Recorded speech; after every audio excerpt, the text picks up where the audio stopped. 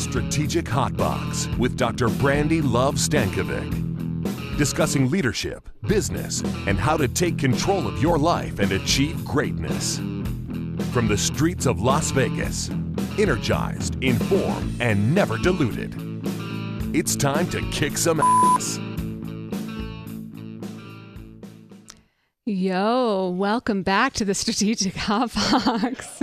Yo, they're making fun of me. Yo, welcome back to the Strategic Hotbox. It's your girl, Dr. Brandi Stankovic, and I'm happy that you're here. Today, we're going to talk about travel, and we're going to talk about the importance of travel, and in getting lost, you really can find yourself. So let's dig right in. We have a pretty amazing subject matter expert, Mr. Mario Vega, that's going to be joining us here very, very soon. And as you know, for anybody that has been our Hotbox homie for a long time, we break it down to the learn, the love, and the kick-ass. In the learn, we'll talk about travel, talk about the importance, dig into the topic, introduce it. In the love section, that I'd like to introduce you to somebody that I absolutely love and who loves and has a passion for travel. And then in kick-ass, we'll give you some things that you can start implementing today. So let's do it. When it comes to getting lost, when it comes to travel, it really is an opportunity to broaden the mind. And as you know, way back in the day, we talked to Doug Chambers about travel, and we talked about opening your eyes and keeping a journal and sharing experiences. And so why talk about travel again? Is there more? Yes, there's so much more when it comes to travel. And as I've mentioned, I travel a lot. When I talk to different people, they're like, I travel for work all the time, like once a month for travel at least. I'm like, once a month? Try every week. And I travel probably 3 or 4 days a week, every week. And is it difficult sometimes? Sure. Is it absolutely to the core of who I am? Yes. And would I completely internally combust if I had to be in the same office or the same cubicle every single day? Yes, I would. And so it just makes sense for me to be able to be in the field with clients, with people, with you, having different conversations. And so I work that way. And through my travels, I certainly have learned a lot about myself. And travel and play sometimes are difficult, and travel and play sometimes work really well together. And through travel, I've become probably the most disciplined I've ever been in my life about certain aspects, and when I can do things and when I can't. And our good friend, Toby Kennedy, shout out to Toby if you're listening to this one, you're going to love this. He loves to give me a hard time and hassle me because I will never drink at airports, and I won't drink before I get on airplanes. And unless it's like a 20-hour flight or something, then geez, I mean, you might as well, because you're going to be on it for days. But I don't. And part of that is just the way that it makes me feel and the process of the airplane and the fact that I'm on them all the time. I know what my body's like and all of that. So I just don't. It's just it's a hard line for me. And so he loves to hassle me. But I know a lot of people have, different experiences with airplanes. But travel really does create this certain amount of discipline. It's also important to make sure that we open our eyes in the process of travel and life and be in the place, absorb the moments, experience it and live it. And I may have shared it in the podcast with Doug. One of the most powerful things that I love to do when I go different places is blend in. I love to not be known and noticed for being somebody that's an outsider, because that means that I'm experiencing, absorbing the culture the best that I can and getting to know the people the best that I can. And so, you can get lost in a lot of different ways. You can get lost in a book. You can get lost in a good tequila conversation at 2 a.m. Not that I've ever done that. You can get lost in anything. You can, but one of the best ways to get lost is in travel and allowing you to discover more of yourself. And when you're stepping out of your comfort zone, because really traveling, especially outside of the country, allows you to fully immerse in something that is so different. Even in Western cultures, even when you travel to Canada or to Australia, if you're from the United States, when you're traveling to countries that are close, or if you're from other places in the world and you're traveling to countries that are relatively geographically close to you, there may be some cultural similarities. However, some countries, you're pretty very geographically close to a culture that might be very, very different too. And that's a benefit that you might have to not go far, but to be able to experience kind of a broadened distance in culture. So I want to share an experience that I had in Brazil, and I went studied abroad in Brazil a number of years ago now, but it was in grad school, and we were working with TV Globo and down in Rio de Janeiro, and one of the days we were out and about, and we were seeing everybody paraglide. And so that's where you jump off of a mountain with the parachute, right? And so so similar to hang gliding, but with a parachute, but not the one from the boat, just to kind of create that differentiation. So we were paragliding, or people were, and we couldn't do it because it was windy. And so everybody was kind of bummed about it, but I'm like determined, I want to make this happen. And so I took it upon myself to get a hold of an organization that could help in this paragliding process, and found one, and just kind of naively expected like a magical rainbow bus of a bunch of tourists in Hawaiian shirts to roll up, like playing some music and be like, Brandi, come on board. And it just wasn't that. I was sitting outside of this kind of apartment area that we were at, this downtown area, and this dude in like a Land Cruiser like pulls up and whistles, and he's like, Brandi, come on. And I just was like, yeah, exactly. That's a perfect whistle. It's exactly how it was. And I just went, I feel like my parents taught me not to get in Land Cruisers with strange men. And so I did. I got in the vehicle naturally. And then I went on to the place where we had to sign the waiver, and the waivers were translated into really broken English. And again, some of you may have heard me share the story, but it's all process of stepping outside of myself. And it was interesting the way the evolution occurred. But I go to sign the waiver, and in the broken English, it essentially read like, if you die, not our fault. I mean, it was really, really rough. And so I thought brilliantly, well, I'll sign someone else's name, right? Because that makes so much sense because then it will be their fault. No, obviously. Right? Totally their fault. And so, not smart, because if I had died, I don't know what anybody would have done to find me. There would have been like a much harder tracking. But nonetheless, I forged this thing, and I hopped back in his Land Cruiser, and we're heading up the hill to do this. And I'm starting to get like really worked up and nervous over this paragliding, because again, I'm alone with this dude, and Portuguese is a language that is pretty far out for my understanding and exposure. And I'm thinking about what have I got myself into, and can I tuck and roll out of this Land Cruiser going 40 miles an hour? And, what do I do? Like all these things are running through my head. And then there's some traffic, and then the day goes on, and then we get up there, and all these things are starting to add to the fact that I've been scared for so long that I'm starting to get almost impatient. And for anybody that's listening, you're thinking to yourself, me impatient? That can never happen, right? Wow. I mean, it's totally shocking. But so I got really, really impatient. And then the wind had to be so perfect. And I'm like, does the wind really have to be perfect? People with parachutes, I mean, come on. And so by the end of it, I was like, let's do this darn thing. And it was so interesting to see myself kind of go through that evolution of fear in travel. But then we go and we run and jump off of this mountain, and kind of he goes, all you have to do is just keep running, even if you're in the air. And I'm like, okay, kind of running my feet in the air, and it took off. And one of the things, this was in 2003. I know it's a really long time ago. One of the things that he said, even in 2003, of course, we didn't really have cell phones or anything like that were a problem, but I did have a camera, and he wouldn't let me take any pictures or do anything in that process. And I was I was really thankful for that, though, because it forced me to look around, and it forced me to look up and enjoy the moment, and to feel my fear, and to feel, my excitement and energy and all of that. And we crashed horribly onto the beach, but it was one of the best crashes ever. And I think that in that process of that, I really found myself, and I found a lot of me that I didn't know was there in my evolution of fear. And of course, you've seen a very firsthand next level of that with our disruption podcast with Shauna. That's like next level kind of thing. But nonetheless, travel, if I hadn't been there, if I hadn't been in another country, all of those different components allowed me to have that experience. So I really want to dig into how travel can have this. What does that mean? A lot of experts like Dr. Wanda Krause has talked about transformational leadership and how travel helps with that, and how it really kind of broaden people to be more curious and to take risks and to be adaptable and resilient. And I really want to talk to a subject matter expert about what they think and how travel has impacted their life. So I'd like to use this opportunity now to introduce you to Mario Vega.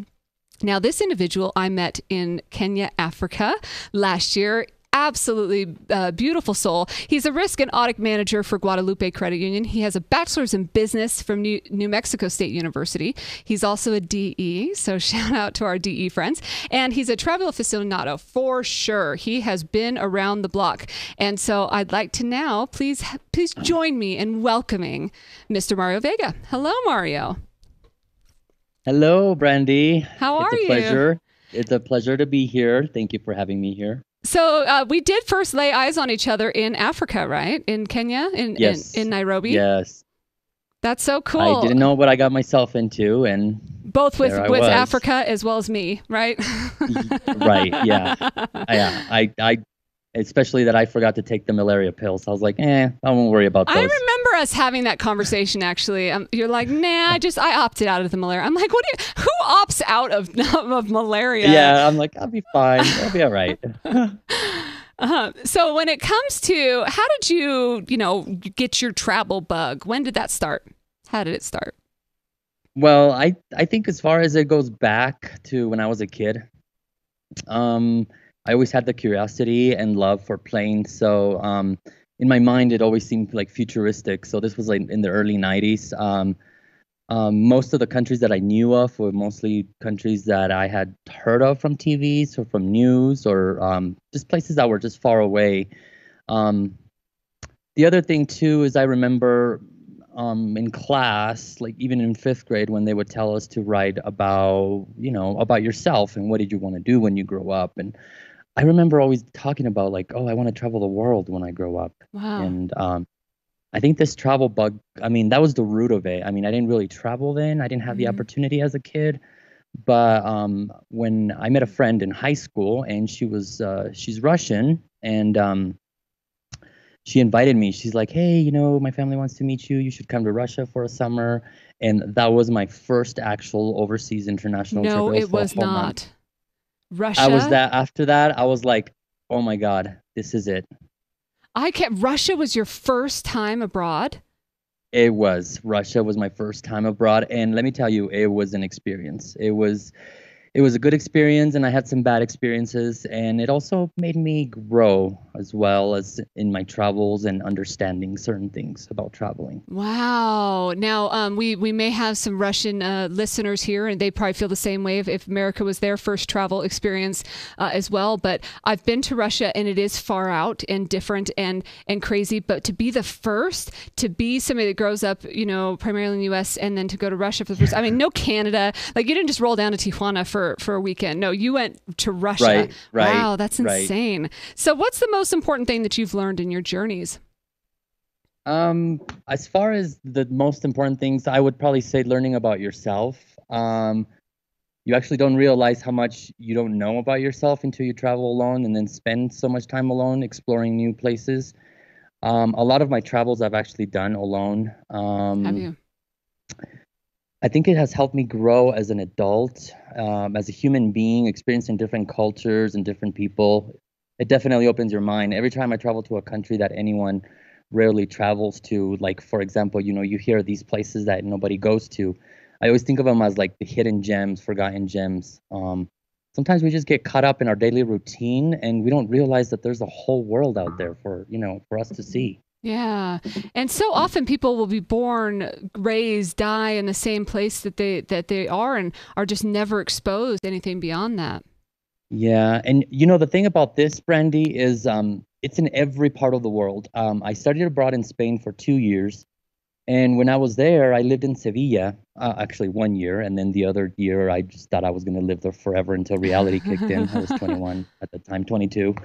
But there was people there in villages that, they're like, oh, I've only been to Madrid, which is, the major city in Spain. Mm-hmm. I'm like, wow, you live in Europe and you've never been out of Spain. Like the farthest they've been was Madrid from Sevilla, which is like a 2-hour train ride on the bullet train or, an hour flight. And that was the farthest. And even here in the States where I live in New Mexico, people that have only been to Denver, Phoenix.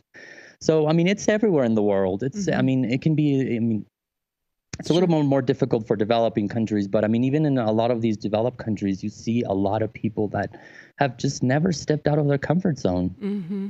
Mm-hmm. So what are some of your travel tips? What are some of the things that you what are your go-tos? Well, one of the things that I definitely is don't overthink the traveling. I think the more you think about it, the more you worry. Like, don't And worry then you about become malaria pills. I mean, I'm Right, just I think going so. to Kenya. I think so. I'm like, I'm not gonna worry about those. Because when you start thinking about this, I mean, you start setting yourself setbacks, and then you start worrying, and what if this happens? And it's just, I mean, I just feel like So, it's easy to take the easy steps. So everyone has the ability to do something big, such as traveling. The way that I always say is start small. So like if you feel a little uncomfortable, I would start slow, like maybe go to Spain, maybe go to the UK, maybe go to France, more developed countries. So when you get there, you don't feel as scared or out of your comfort zone. So it's like easy steps to take for traveling. Then you can step it up and then go to more developed countries or other places that you never thought you would ever actually make it to. Well, that's a good point. So if people have the capacity to be able to go abroad and say they're from the United States, I agree with you. The best places to go are first places that speak English or whatever language that you speak, right? So whether it's Australia or Canada, those are easy ones. They're Western culture, English speaking, United Kingdom. And then if you can, to other developing countries that maybe have different language. So that's kind of a next level, different language, but still are Western culture. And then when you start going into different languages where they don't speak as much English in the country, and then different alphabets, like Greece or anywhere in Asia or, those kinds, that takes it up a different level, because then you can't read maps or anything, right? And then and then the culture and then thing. That's when it's totally, and then that's when you become a little more, if you have the experience, you're just like, oh, I got this. I think I can do this. And I've done this before. And surprisingly, even in developed countries and developing countries, I mean, you come across, there'll always be someone that will speak English. I think, the United States is, we focus on just the one language, but anywhere else in the world, I mean, you find people, even that lack the education that speak multiple language, and you're just so shocked. You're like, wow. That's amazing. I just met this kid in Cambodia and he can speak 3 languages. I'm like, wow, where did you learn that? And it's amazing. It is amazing. So I started to ask you before the podcast, and now I want to officially ask you, how many countries have you been to? 34 different countries, 34 different countries. Yeah. Wow. And I feel like it's going to keep going and going and going. At the pace that you're going, it's going to continue to expand. And so I'm right with you. And the fact that you, first of all, started with saying that you grew up in the 90s, I know that you, that I now know that I have some years on you, which made me sweat a little bit. I am also about the same. I think maybe 36, 37 or so. And it's hard, of course that includes Liechtenstein and the Vatican, and I'm going to include every single country that is actually there, but true, and the Vatican is even its own country. Yeah, so exactly. So it does count. It's on my list anyway. That's so cool. So where's the craziest place you've ever been? Craziest? Well, as far as craziest, I would probably say because of the day that I arrived, what was happening, and I would probably say this was in Thailand. This was in Phuket, Thailand. Wow. So when I arrived in Phuket, this was in April. This was in 2016. And it was the celebration of the New Year. And the way that they celebrate the New Year, it's called Songkram. Songkram, I don't know if I'm pronouncing it right, but Songkram. And it's basically the beginning of the rainy season in April. So when I arrived there, it was like people were telling me, you just arrived for this huge festivity of the water festival for New Year's. I'm like, well, what is it about? So it's basically everyone out on the street throwing water at each other and just having fun. And the streets are very lively. Everyone is out having fun. The bars are full. And it was just so crazy because, I remember just seeing all these people and everyone just having fun. And it was like you could go to a bar and then just dump a bucket of water on someone, even if when they were having their drink, and it was all fun and stuff. I was like, wow, This is such a crazy event. Well, let me tell you, the next day was even crazier when you come across all these people passed out on the beach, people on the, I was like, oh my God, it was insane. Wow. It was like, wow, it was like The Hangover, except, yeah, it was kind of like The Hangover, the second one where they go. And just go separate. And I couldn't imagine getting right off the plane to that too. And that's one of the things that I always do when I go to different countries is I try to at least have some place to go right off the plane. Like I want to know exactly how to get to my first place because that's usually the most overwhelming time is when you first are exposed to the new country. And then from there you can kind of loosen up and get into it and, get a little bit more comfortable or adaptive and then figure your way out. But when you first step off the plane to step right into something like that would be intense. I'm going to Thailand this summer, actually. So oh my God, you are gonna love it. You are gonna love it. I'm hoping to have a bit of a hangover experience.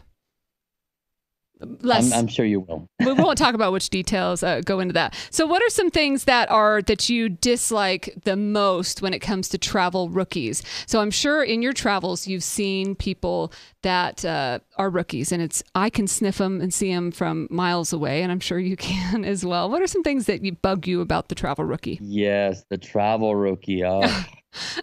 Well, I mean, I think the number one thing that just is very hard is when someone is, with my experience, I had actually a friend that, and we kind of lost touch, but I had a friend and seemed very outgoing, very open-minded, and in the perspective of being here, and then I just decided to throw, the idea like, let's go on a trip.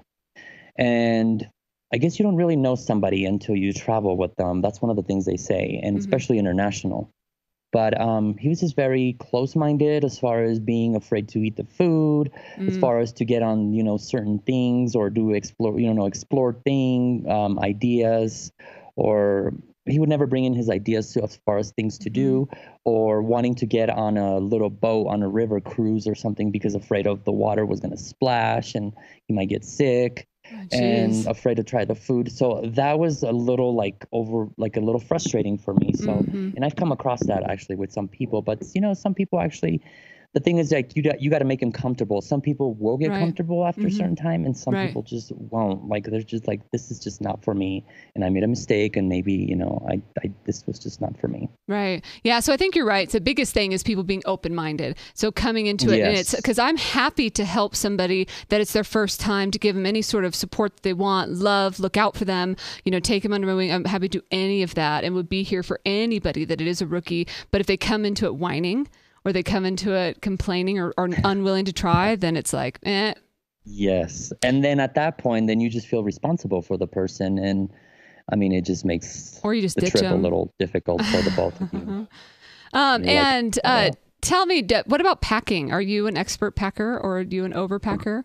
You know what? I would say I'm not so much of an expert packer because I'm just like, okay, so I pack like literally before the trip. So there's been times where my flight has been at 6 a.m. and here I am packing at 2:33 a.m. Oh my gosh. So that, I'm like I have not gotten anywhere, and then where I've said, oh, I forgot this. Like for some reason, it just except comes malaria natural. pills. Yeah. Yeah. Well, at that point, I already knew, but I was like, you know what? I'm not even gonna worry about it. Right. I just like, Right. I'm like the super packer. So I remember going to China and I went for a couple weeks and I had just a carry-on because I wanted to be able to carry it on and didn't want to lose my bag going to China. And I knew that it'd be so different culturally that I didn't have to worry about having to buy things or anything like that. So I just carried on, piece of cake. 2 weeks is not that, and there were people that brought suitcases upon suitcases. I'm like, first of all, you have to carry all of that. And secondly, like what it could possibly be in these suitcases. You know what I mean? So it just, sometimes when people overpack, I just like looking like, Yeah. See, and that's one thing that I don't do. I don't think I ever feel like I overpack. And usually when I go on a trip, like this last trip, I went to Scandinavia and I went with my partner, Drew. And I felt like maybe I was a little overpacked. And the reason was because I just, felt like, well, we're going to be, driving around and, I felt more comfortable that I wasn't going to be carrying this stuff all around. Rather than when I'm by myself, I'm like, okay, I'm going to be by myself and I'm going to be carrying all this stuff. I'm not going to have a car. So usually what I do is I take those big, huge, backpacks and then I just roll my clothes and when I roll it, I just stuff it in there, and then everything just fits in there, and it's perfectly, because then everything's all in my back. So what advice do you have for people wanting to explore? What's an action or a takeaway? Well, I mean, what I hear from a lot of older people, they're like, you're doing the right thing. Do it now, because that is one of the biggest regrets that I have. Is I've always wanted to travel, and now that I'm older, it's just not the same as if I would have done it at your age. So that is definitely one of the things to do, is to do it now. Also, you don't realize how educational and so much that you learn from traveling. You learn so much about yourself. Mm-hmm. I mean, the reward of traveling is just something hard to explain, of just because how it makes you feel, and how it just opens your mind, and it makes you realize that, wow, there's so much out there in the world. It's so hard to explain. One of the countries that ever did that to me was New Zealand. Like, I came back from that place, and I was like changed. I know it sounds very dramatic, but wow. It's true. Everyone even noticed. They're like, wow, after this trip, I was like, you've been so different. You've changed. But spending so much time by yourself, that's the biggest reward. You get to learn so much about yourself, and you're able to realize when you're doing something that you shouldn't be doing, but at the same time you're aware of your own, I guess you would call it BS, and then you can call yourself out. Yeah, you're aware of I'll say it, you're aware of your own bullshit, and you're aware of your own weaknesses, but you're also having to rely on yourself, and there's no one else to have your back but you, and that's a powerful thing in some of those moments, is just having to figure it out, to be near tears in an overwhelming situation, but having to go, hey, the only person that's getting me through this right now is me. Just yourself. You had mentioned previously, Brandi, about another of the travel tips, and another one that I had was a lot of people exchange money at the exchange rates, cash places, and usually you get charged so many fees with that. And I've always told people this: the best rates you get at the ATM. The one thing is you got to notify, hopefully, your credit union and not a bank, because the credit union will be at the most $3 fee. And banks, you'll rank up to $20 fees. And I've had that from my past experiences. But you notify your credit union, you take out the money at the ATM, you will get the best exchange rates, and then you will save that commission fee that you usually pay at the exchange. So that's the best thing to do. And all the countries I've ever been to, I have not had a problem where I've just been like, I can't take money out of the ATM. Like, I've been able to. I mean, it goes from Cambodia to Thailand to Kenya, which are far more developing nations. Awesome. That's a perfect takeaway. How can people get a hold of you if they want to learn more? I do have my email, mariovga@gmail.com. You can send me a message on Facebook. I'm under Mario Vega Mendoza. I added the additional last name. It's a Mexican Hispanic thing. And also, I have my Instagram. You can follow me on Instagram at Mario NYDV. That's Mario N. Y, D as in dog, and then V as in Victor. And you can see all my, usually whenever I travel somewhere, I post a picture of that place.